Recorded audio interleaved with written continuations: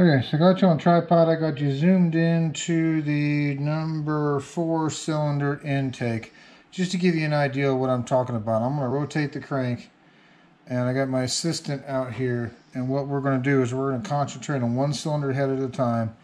And we're going to rotate the crank, and then we're going to verify that all 8 of our valves open and then close at some point in that rotation, and make sure that nothing's binding, and then we'll move on and stare at the next cylinder head. But I'm going to get you a shot of kind of what I'm talking about here, and then I'll bring you back and when we're completely done. Ready? So if you want to just stare at, you know, all these valves coming across here, we'll just see what we got.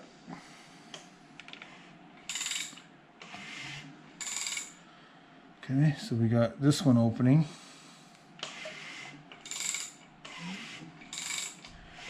Okay, I see this one open. I've seen this one open. What about on the bottom? This one and that one opened.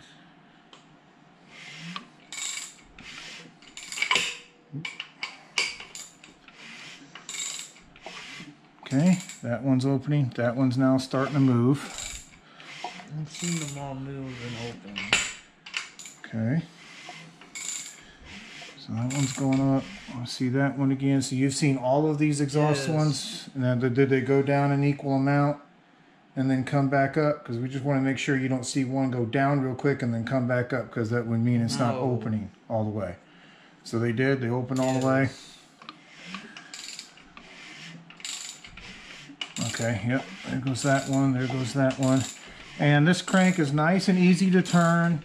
It's not binding. You may hear a little bit of a scraping sound on the video, and what that is because the cylinders have been machined and there's a new set of piston rings. Until everything wears in, you get that nice scraping sound. The other thing is I'm hearing this thing, you know, pull in air. I've heard that, yeah. Which is good, because that means we've got, you know, decent seal. Okay, so we've seen everyone on that one move. So you kind of get the idea of what we're looking at. You've seen some of the valves actuate. I've got you zoomed in on one. I'm going to cut the camera at this point. We're going to watch the other cylinder head, and I'm going to rotate this a few more times, and then I'll bring you back. Thank you much. And welcome back. So we got our permanent bolt in place. We got it torqued to, looks like they call for 63 foot-pounds. And we did put a little bit of blue Loctite on that bolt, again, just for, you know, the extra insurance. Let's see, now that we've got that done, what we can do, I need to mark that with a silver Sharpie before I forget, so that way we know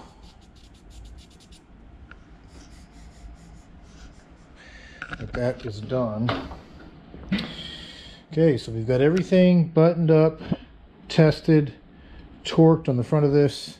So now we can clean up the front and work on getting our new, I should say not our new, but work on getting our timing cover in, which we did purchase a new timing cover gasket, which that is not the timing cover gasket. The timing cover gasket is in a big, there it is right there. So in case you missed it on the previous video, come on, display, wake up, there we go. Trying to get the display on the camera to wake up. So there's the part number for the timing cover gasket. We'll go ahead and get that changed out before we put that one on. But first, like we spoke about, I just need to clean this surface up and get this thing prepped. So I'm going to go ahead and take care of that, and I'll bring you back. Thank you much. And welcome back. So you can see that we've got our timing cover in place, which there's 5 bolts on this particular setup that are timing cover only bolts. And by that I mean there are others, but they pass through the water pump first. So you've got the 2 down here in the corners. You got 2 right here where the AC compressor would bolt, and you got the 1 here which actually bolts into the driver's side cylinder head. Now remember, this one's got an S marked on it, if you remember when we disassemble it, because this bolt has a shoulder on it, because of that spacer that you see there. So just be mindful that that one's a little bit different. The other 4 are the exact same size. And of course, we're keeping up with all our hardware and going back for our hardware from our tag and bag method. So extremely helpful.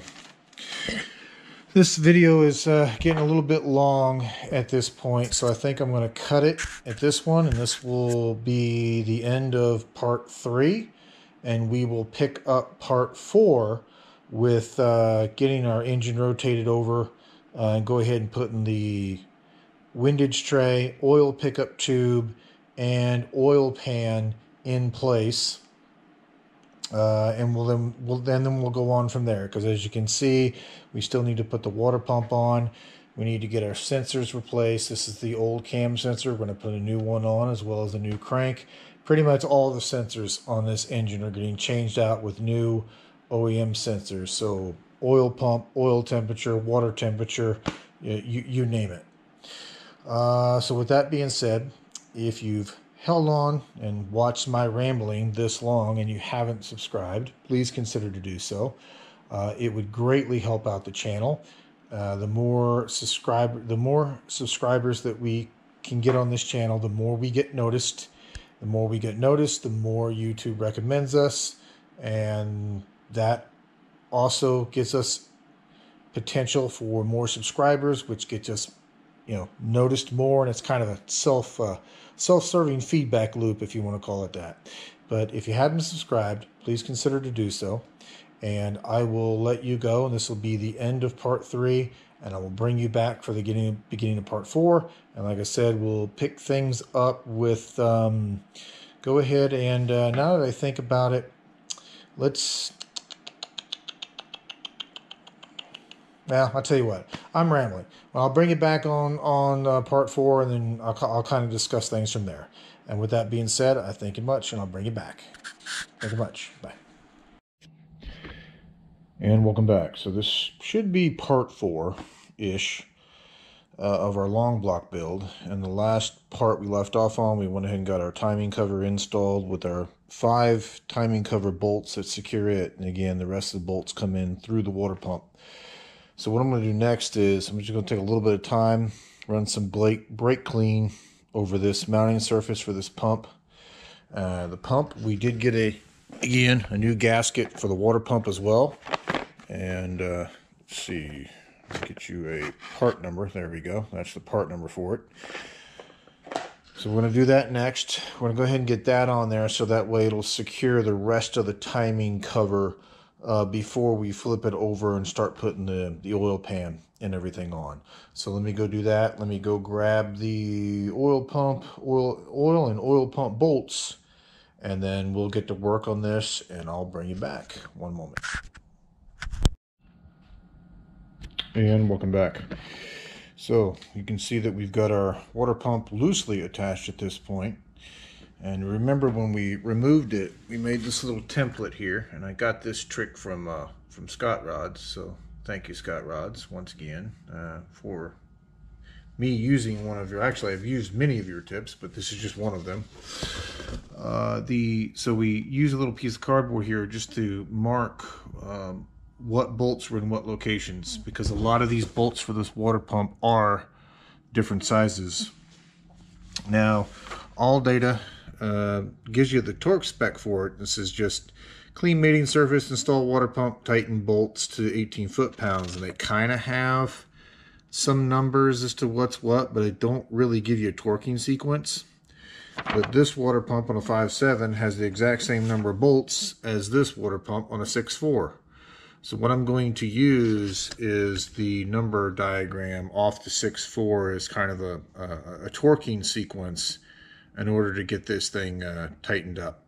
And we'll be going to 18 foot-pounds on these per the documentation for the 09. So I'm going to go ahead and get to work on this. Like I said, you're not, a lot of the stuff I'm cutting out is because it's covered in other videos, in case you're wondering. And you're not missing much by me tightening a couple bolts up and getting out a torque wrench to verify torque. So that being said, I'm going to go ahead and get this water pump torqued on, and I'll bring you back. Thank you much. And welcome back. So we went ahead, you can see we got our water pump in, torqued up, switched to a little bit different color Sharpie, switched to a black Sharpie just so it was easier to see on silver bolts rather than silver on silver. But we got everything torqued up.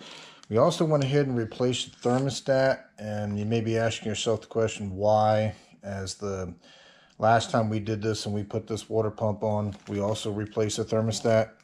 And the reason is, and I'll give you that part number, this is an OEM thermostat for this 2009 Hemi. And when we ran it the last time, although the thermostat opened, it seemed like it took a little bit of a delay. Like the temperature got up a little bit higher than I would have liked. Almost like the thermostat itself was just kind of, you know, slow opening or lazy opening, maybe however you want to call it. But again, just to be on the safe side, we wanted, because this is an aftermarket one, we went ahead and just pulled it and put an OEM one in there to see kind of how it will perform. Now we still have a new temperature sensor to put in. I'm going to hold off on that one as well as this. So we'll be replacing pretty much all the sensors at the same time. So we have a temp sensor here, cam sensor here to replace yet, and then we'll have an oil pressure and oil temperature, as well as the crank sensor on the other side of the block. So we'll make an event of it. We'll go around and do all of our sensors at the same time. That way we know we got them done. Now the VVT solenoid, even though we deleting the MDS, the VVT solenoid still has to be here. Unfortunately though, the way the particular engine hoist I have mounts, or the engine block adapter mounts, the solenoid can't be here. So it'll be one of the things that we'll have to do prior to installing the intake, but after this is already inside the vehicle. So with that being said, we've got everything torqued down here. We're going to go ahead and spin this over so we can get to the underside and start working on getting the oil pan and windage tray, pickup tube, and so on and so forth in place. Let me get this thing rotated over and go collect some more parts, and I'll bring you back. One moment. And welcome back. So you can see that we've got our block turned over for us at this point. We've got our surface prepped at this point with a little bit of brake clean, just to remove any residual oil and grime and things of that nature, as we have with every sealing surface that we've attached to this block so far. Now, the oil pan gasket and the windage tray are one unit, and this is the replacement one that you see down there. So this one will be going on. We got our oil pickup tube ready. We put a new O-ring on our pickup tube that will mate into our oil pump. You definitely want to make sure that that ring is not flat, and that when it does seat into that oil pump, that there's no issues with it, because if that seal gets compromised, you're not going to have oil pressure, or you'll have less than normal oil pressure. But that's the part number for the windage tray / oil pan gasket. So we've got that on the ready, and we've got our RTV ready. There are 4 spots on here that I was talking about earlier that have to have a bead of RTV, and that's this spot here and this spot here on the front timing cover where it meets the block, just because it could potentially be an uneven surface. And back here where our rear main seal went in, where it meets the block. So these 2 points here, get a bead of RTV, and these 2 points here. Now, the windage tray has to kind of go on first before you can put the oil pump in place. So it's kind of a little bit of a puzzle act, in the sense that you've got to set the windage tray kind of in place on top of the RTV, but then immediately work on getting the oil pickup tube remounted, and then finally, once that's in place, we can put the oil pan on. So just got to be careful not to smear this RTV too much, or kind of push it that much out of position. But I'm going to get some beads of RTV on here and get this all installed. And when I have the windage tray and the oil pickup tube in, I'll bring it back. But I'm going to put a little bit of motor oil around that O-ring, just to make sure that it seats into this pump without an issue. With that being said, let me go ahead and start working on this, and I'll bring you back. Thank you much. And welcome back. So you can see that we got our RTV in place. We lightly set our windage tray down in place and went ahead and hooked up our pickup tube again, just making sure that that O-ring seated all the way around and didn't mush out of the side. Tightened our secure bolt there and tightened our bolt here. So now with our pickup tube in place, I'm gonna do one quick wipeout, another wipeout of the oil pan. We already wiped out all the residual oil from before, but it's got a little bit in there from when that pickup tube was sitting in it. So we're gonna do one more cleanup on this, and then we're gonna set our oil pan in place and start getting that one tightened up. And now I'll bring you back. Thank you much. And welcome back. So you can see we got our oil pan on. I did follow the sequence as far as tightening, but I didn't use a torque wrench on this. You don't have to go full bore with these oil pan bolts. There's another individual, another YouTuber, Reignited, and he covers this as well. Just, you know, snug them down good. So what I did was I did 2 passes following the torque sequence. Got them down to where they were nice and snug, you know, a little over hand tight, and then went through them one more time. And it's the same way I did the last oil pan we put on here, as well as the one on the 2500, because, you know, cranking these things down to the foot-pounds they say to do in the manual, kind of it bothers me, because those bolts aren't very big, and it doesn't take very much to break them. So you can, yes, you're kind of asking probably what's going on here. I noticed that while putting the pan on, that there were a couple of areas that got scraped by the look of it when the engine was removed from the truck, and those areas started to show a little bit of rust. So I just hit them with some Scotch-Brite to clean it up, and then shot it with some engine enamel. Why blue, you ask? It's because it's what I had. Because again, I just trying to protect this oil pan and, you know, make it last many, many, many years. So we have it. It's accessible, easy to get to. Polish again, like I said, scrub out the rust with some Scotch-Brite, rough up the surface a little bit, and just hit it with some engine enamel. I may come back and do one more coat because I see a little bit of the valley sitting right there still. So I'll give that about 10-15 minutes to set up, and then I'll hit it again, and then we'll let it dry. But other than that, you can see that we've got the lower part of what we need done. Now, since we have access to this nice engine stand that can rotate this block for us, I think what I'm going to do next, since it's easy to get to them, is I'll tilt the block up a little bit, so it's up a little bit higher, and then we'll go ahead and get the exhaust manifolds onto our cylinder heads, and then we'll go from there. So let me go ahead and start getting some gaskets out, and I think we're gonna go with the Fel Pro exhaust gaskets like we did last time. Yeah, these were fine. So there's the part number for the exhaust manifold gaskets. There's the exhaust manifolds themselves. So I'm gonna go scrounge down some hardware. It looks like the hardware may be sitting next to it, and go ahead and prep to start putting those on. Again, I'll just clean the surface up with a little bit of brake clean.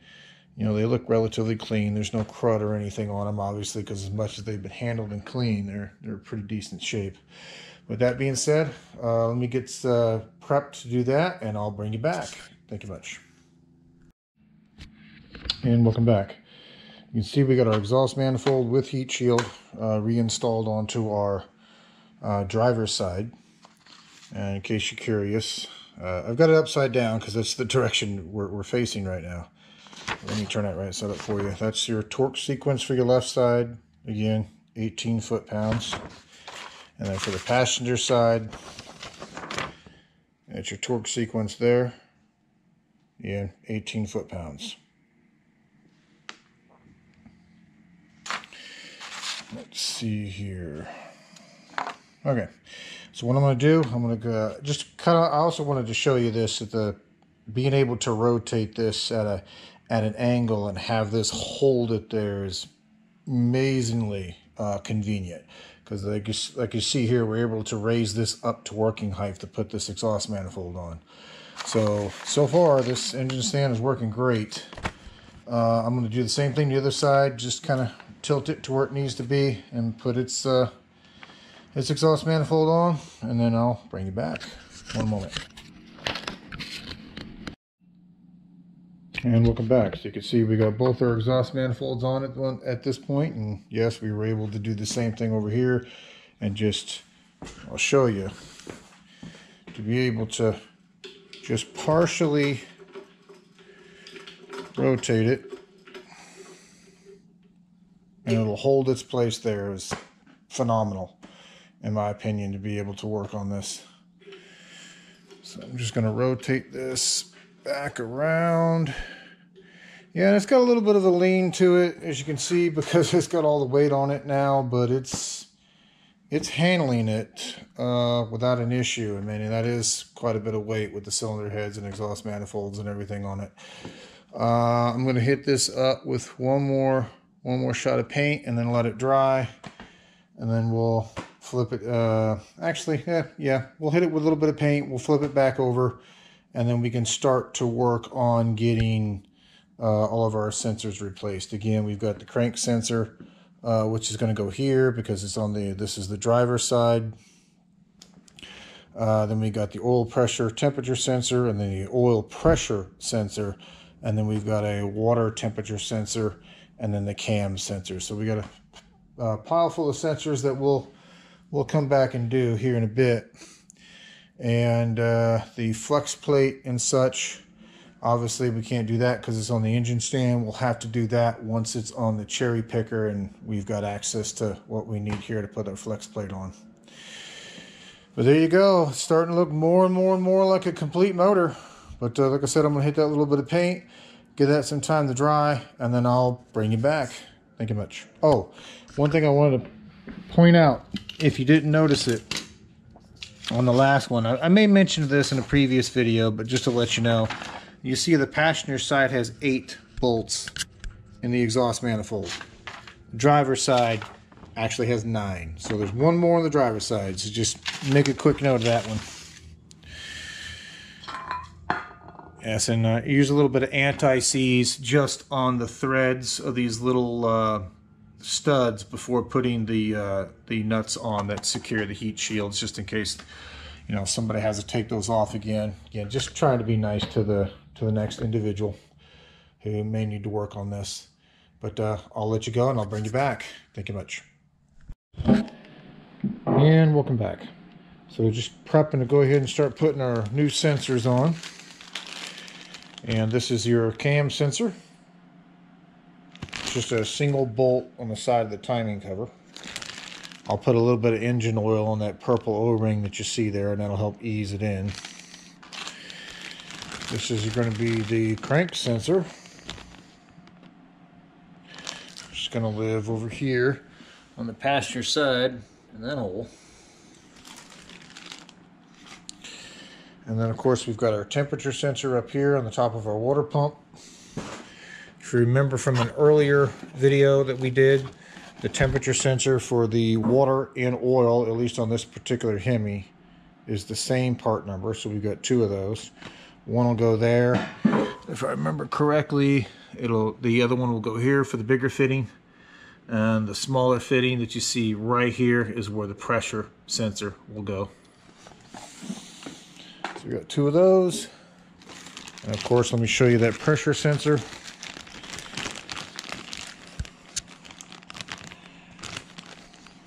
Pressure sender or sensor, or however you want to call it. That's for oil pressure. Okay. And with that being said, like I said, you're not missing much. I'm trying not to film just a little. All it literally is me just removing a sensor, putting on some thread sealant onto each one of these that are going to go in, and then tightening down accordingly. The oil pressure sensor right here, I'll go get the socket and show you. That takes a special sized socket. You could probably just do it with a pair of vice grips if you needed to, but you'll see all the sides on that. And interesting enough, I bought a socket for removing oil pressure sensors for a Chevy Lumina way back in the day. And it's the same socket that fits this one as well, so it's bonus. Other than this one, we won't be putting any thread sealant on because you can see it comes from the factory with sealant on it already. I don't think our temperature sensors do. Let's take a look. Let's answer the question, shall we? Actually, they do. They do have a little stripe on there. That's kind of stingy. I may add some more thread sealant out of that tube that you saw earlier, just to kind of help that along. But let me go get that socket, and I'll show that to you. And then we'll take a break, and I'll go ahead and get these sensors installed, and I'll bring you back.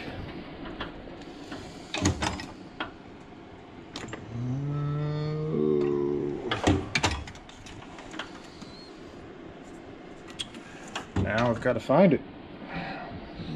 Give me one moment. I got a drawer of specialty sockets here somewhere. It's moved. 1 minute.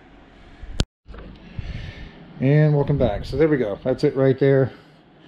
Big old behemoth of a socket. It looks like this is 1 1/8 inches. If I'm seeing that correctly. Any auto parts store, at least anyone here in the States, should have this on the shelf. Like I said, it seems to be pretty universal as far as, you know, what it's being used for. There it is. Misplaced it there for a second. So you can see you got a pretty good diameter there. But you can see how that fits down in there and gives you the ability to remove and extract it. Like I said, it's kind of one of those, you know, special use, only used for one thing items, but when you need it, it's convenient to have it. So with that being said, I'm going to get to work on getting these sensors installed, and then I'll bring you back. Thank you much. And welcome back. So just to show you, water temp, cam, sensor, oil pressure, oil temperature, and crank. Right there in the corner. So I just want to show this to you. This was the old factory, the original water temp sensor. Interesting enough, you can see that one's all plastic. And the newer one, the base is now metal. Because it's, again, it came up as the same part number for the oil temperature. So kind of cool. At least we can, hopefully, if that is correct and that works, then that'll serve as an upgrade. So the next piece that looks like we can take care of is that we can work on getting our valve covers on and our spark plugs in. And then once we have the spark plugs and valve covers, then we can work on getting the coil packs installed. And it's relatively straightforward. Again, a lot of this I haven't been showing you turn by turn wrench, because this items I've shown before, and I'm trying to provide as much detail but also summarize where I can, so it doesn't, you know, end up being too long of a video anyway. Okay, so with that being said, I think what I'm going to do next is I'm going to go get the spark plugs. We'll go ahead and get those installed into their bores. And once again, just to show you what we're using here, I showed these on a parts video earlier. We're going to go back to these. Going to go back to laser iridium premiums. These ones, I should say these, that's good English, there we go, these spark plugs, according to NGK and as well as Rock Auto. Rock Auto says they're an OEM preferred for a replacement, and the laser iridiums that you see here, supposedly these have a longer shelf life than the iridium IXs. So we're going to go with those, and of course you saw it earlier, and we're going to go with 8 new coil packs, and we're going to keep picking away at this, I guess. And I'm going to, like I said, I'm going to get these spark plugs in, we'll get the valve covers on, and then I'll bring you back. Thank you much. And welcome back. So we got our spark plugs in, we've got them tightened down. You can see we went ahead and put the valve covers on as well. Before we put the valve cover on, we just took our oiling can and sprayed a liberal amount of oil on the rocker arms and all the moving components underneath. Again, just want to give it some extra help for that initial startup. In case you're curious, that's your tightening pattern for your valve cover. According to this, it says 70 inch-pounds, which isn't a lot. What these screws will do is that they will bottom out and they will stop tightening at one point, because again, it's a spacer with like a metal sleeve on it that stops you, from going too terribly tight, because it's the seal on these valve covers that produces the seal to keep them from leaking. One thing I can say is, though, we had to break out the thread chaser, and it is a number, oh, that is hard to read. Anyway, metric thread chaser. I wish I could tell you the number, but I can't quite make out their stamping there. We had one that wasn't just going in quite right, kept wanting to go in crooked, so we had to thread chase it, and we were able to recover it. So when you're putting these in, these should thread in pretty effortlessly. Be able to spin them in until the point that you need to tighten them. If you're putting these in and all of a sudden they tighten up, and they tighten up early, then that's a warning. Back them off, and you may need to just clean the threads out. But one more shot of that. And 70 inch-pounds. Again, I didn't put a torque wrench on this. I just went down until they were, hand snug, and let it go at that. Let's see. So we've got that done. We've got all that done. Well, I think we are to the point of being ready. Oh, I didn't put the coil packs on. I figured I would save that for after the engine is in the vehicle, because we still have to put the intake on, and we have to do that piece in the vehicle as well. And yes, I will tape up these intake ports. I had them untaped because before we put the valve covers on, I spun the crank a few more times as a final test to make sure everything was still moving nice and fluid. So I will put some more painter's tape on these and cover them up. So yeah, I figured when it's in the vehicle, since we got to go in the vehicle to make the electrical connections and put the intake back on, that I'll just go ahead and put the coil packs on at that point. So that'll become an outside item. So yeah, at this point we are ready to put our hoisting adapter on, get it off of our engine stand so we can gain access to the back here and put our splash plate back. Clean this area up. In other words, get all the spray paint overspray off of this mating surface. Put the backing plate on it, and then finally the flex plate. So with that being said, I'm going to go ahead and work on getting this off of this stand, and I'll bring you back in a bit. Thank you much. Bye. And welcome back. So you can see we're off our engine stand. We're on our lift. So it gives us plenty of access that we need to finish cleaning up the back here where our dowel pins are that go in our transmission bell housing mating surface, and work on getting the flex plate and metal guard. The splash, I don't know if it's a splash plate or guard, I'm not sure what it's called, but there's a plate that goes behind the flywheel that we need to put back on.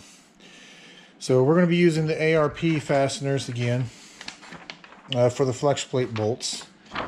And what they want you to do is obviously use Loctite on them, which we will. And they want you to put underneath the head of each bolt, just like we did on the head bolts, they want you to put some of their assembly lube, again, just to eliminate friction as you're turning that bolt, so you get a more accurate torque reading, is kind of what they're after.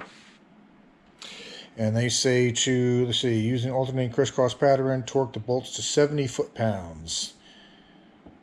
So they say 70 foot-pounds for their bolts, with some Loctite and some assembly lube.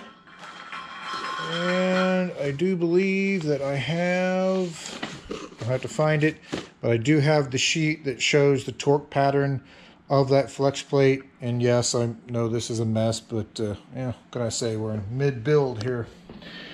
And I'll show you that torque pattern as soon as I bring it back. I'll show it to you. But I'm going to work on getting this cleaned up. Now, obviously, we've got a suspended load here, very, very heavy load. We're going to make sure that we don't reach underneath of it. Basically, mind our P's and Q's, and keep it foremost in our thoughts that this is a quite heavy engine block now, although it's being supported by a relatively robust engine hoist mount and chain.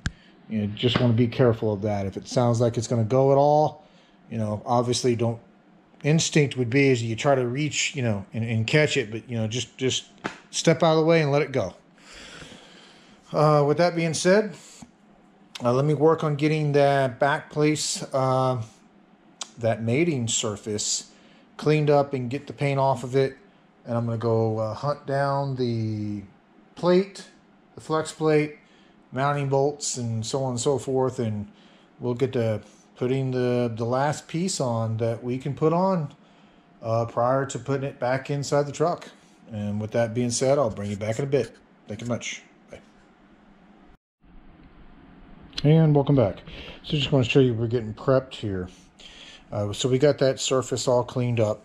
We went ahead and also took our thread chasers and we chased all the bell housing bolts that go into the block just to make sure they were nice and clean and clear. We also did the same thing with the bolt threads that thread the flex plate on. Again, just to remove any remnants of old Loctite, things of that nature, any kind of debris. We also took a little piece of red Scotch-Brite, and I've been doing this on anything that has a dowel pin to include the ones for the heads and the front timing cover, and just kind of polishing these up a little bit, just run them over a little bit just to kind of remove any potential rough edges, because the last thing we want is to try to slide this engine into place and there happen to be like a small rough edge or a burr or something on that, and that keeps you from mating your transmission up. This metal plate, you can see it only fits on one way. It's got a folded edge that goes inward towards the motor, and you'll see where it rests on these two dowel pins. You'll know you got it in the right spot when your 4 bolt holes, or I should say 6 bolt holes. This one's a through bolt, and to the thread in the block. Basically, all your bolt holes will line up. When you got it into the right spot. The flex plate itself, this particular flex plate goes on this way with this raised edge pointing out towards the transmission. I cheated a little bit and looked at the previous video and just to kind of see how it was installed before we took it off, and that's the way it was facing. Another way you can tell, at least on this one, and it may work for yours, is if you flip it around, you see that rust ring around the bolt holes? Kind of matches up with that, doesn't it? So that tells me that that surface, that crank surface, was, well, if I get my display back here, thank you. So that tells me that crank surface there was mated up against that surface. And plus the video confirms that it was facing this way with that center bulge out. So that'll be, that center bulge will be out towards the transmission. So we're going to continue to work on this, and I'll bring you back. Thank you much. And welcome back. So I just want to show you this real quick. I ended up getting out a Dremel with a small sanding drum and going over the very tapered outer edge here. You can see these dowel pins are kind of shaped like the head of a bullet, where they taper down and narrow. And on both of them, what I could feel up here was a lip. So you had a little like ridge of metal that was kind of setting up just a hair taller than the barrel of this dowel pin.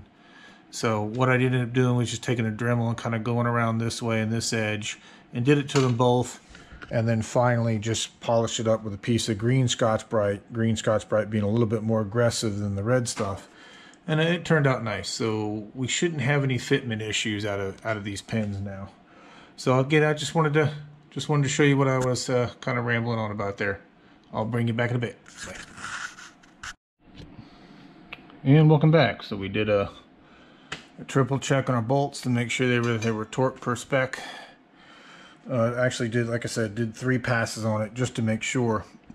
And this is kind of by accident, but the other thing I wanted to point out is that you'll notice for the torque converter bolts, 3 holes are round and 1 is a little off round.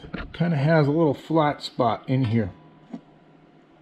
What Chrysler wants you to do is start with that bolt, which is convenient because you can kind of see where it lined itself up is inside this little divot area, this oil pan that we need in order to get it in there to put the torque converter bolts in.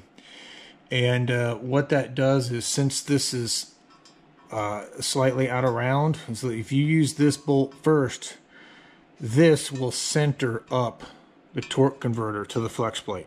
So that way when you get around to the other bolts, they'll be lined up and good to go. If you start with one of the round ones first, because there's some slop here, it'll throw it off alignment, and when you'll maybe get all 3 round ones in, but you'll get down here to this one and it won't line up. So it's actually convenient that that worked out that way.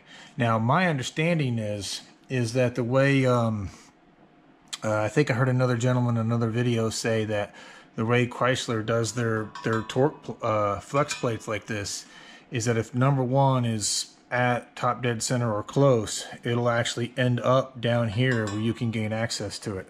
If I remember seeing the video correctly, which I thought was a pretty cool engineering ideal, is that because typically I guess you're going to be dropping an engine in, you're going to be working on it, it's going to be set for top dead center, ready to start, and I guess by doing so it gets that where you need it. Again, don't quote me on that. I believe that's what he said in the video. I just thought it was rather coincidental that we're set within time and the right hole that we need is down here where we need it.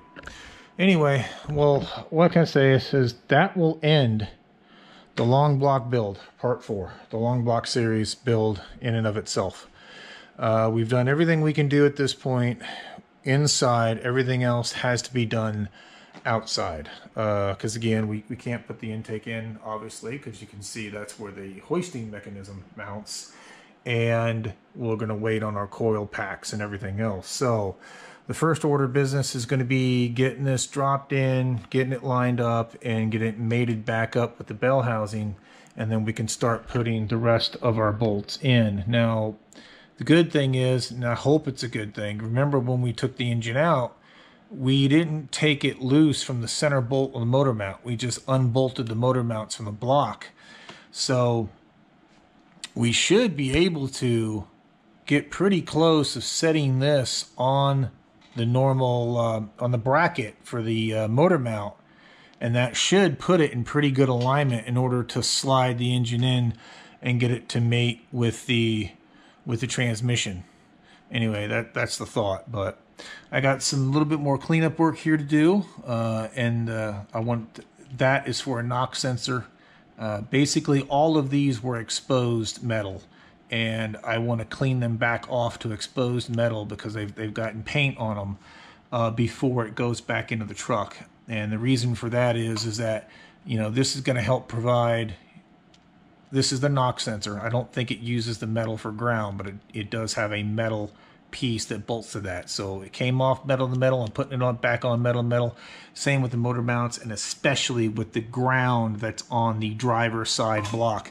There's a ground point that comes down main negative cable from the body harness, and we definitely want to make sure that one's clean and free of paint and has a good, solid, secure connection.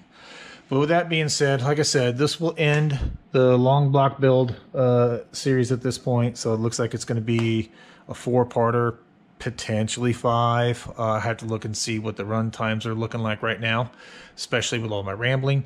But if you haven't subscribed, please consider doing so. It does help the channel out tremendously.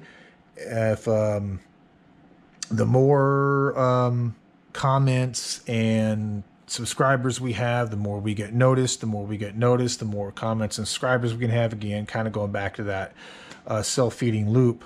But it really does help. And the goal long term is to have the channel aid in doing projects like this so that we can do more than what we're doing now. But with that, I thank you. And like I said, I'll cut the video at this point, and the next one that you see in the series is going to be us putting this engine back in that truck. But I thank you, and I'll talk to you later. Bye.